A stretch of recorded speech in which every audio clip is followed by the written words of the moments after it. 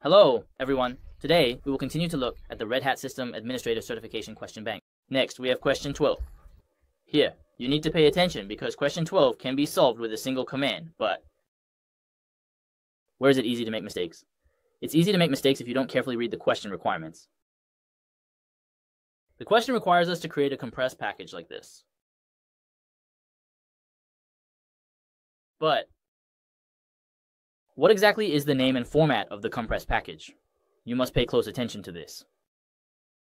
First, the name, it's written here. But as for the format, it's obvious, looking at the name, what format should we use? Well, we should use the bzip2 method to compress, right? However, in the question it says, well, you need to use the jzip2 format too. Compress. So what should we do? To meet the requirements of this question, actually, the format we need to compress with must be jzip2. But the name it requires is the bzip2 name. So what do? Actually, there's no conflict. Everyone should note that there's actually no conflict. You should look at the specific situation in the question to decide how to write this command. It's not the name that determines it, but the format that follows. You should consider the actual exam situation, which means you need to clearly see what format it requires. If there's no format requirement, then just go by the name. Whatever the name is, we compress it in that format. However, if there's a name, and also a format requirement, if they are consistent, then it doesn't matter. But if the name and the required format are inconsistent, which one takes precedence? The format takes precedence. Because in our system, the name never has any significance. Mainly the suffix. Here, I'm mainly talking about the suffix of the name, the file name suffix. Actually, in our system, it doesn't have any significance, even though it shows here, right? But actually, it's hard to say what kind of file it is inside, right? So here, we first can directly do what? Directly compress? You can directly compress.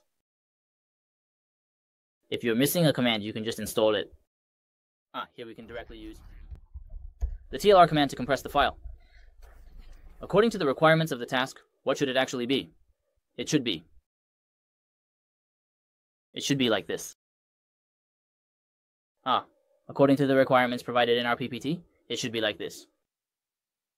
And the name written here is. This name must not be written incorrectly. There are requirements in the task. Yes, it's like this. In this task, we require a specific name. And then, here, we need to use this name as the name of the compressed package. So, which directory do we compress?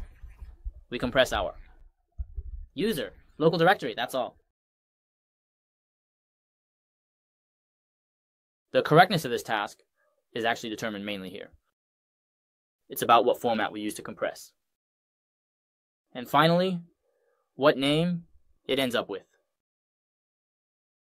if there is a conflict in the task. The format takes precedence. If there's no conflict, you can write it like this. So, in the absence of conflict, if I wanted to end with BJ2, how should I write it? G, CVF. Because here it's the BZ2 command. Z is the gzip2 command. Please pay attention to this. Here, it requires everyone to be very familiar with these compression formats. If you're not familiar, you should take some time to memorize them. Now let's do some compression here. Alright, after compressing. Hey, after compressing, you just need to check if the file name is correct. There's nothing else that needs checking. Just check if the file name is correct. Then we can see here, why is the format jzip? As long as this matches the requirements of the task. Then if the name matches the task requirements, there's no problem. This task is done, and this is our method for creating a compressed file. If you need the complete question bank, you can leave a comment below and purchase the most stable question bank at the best price. That's it for today. Everyone, goodbye.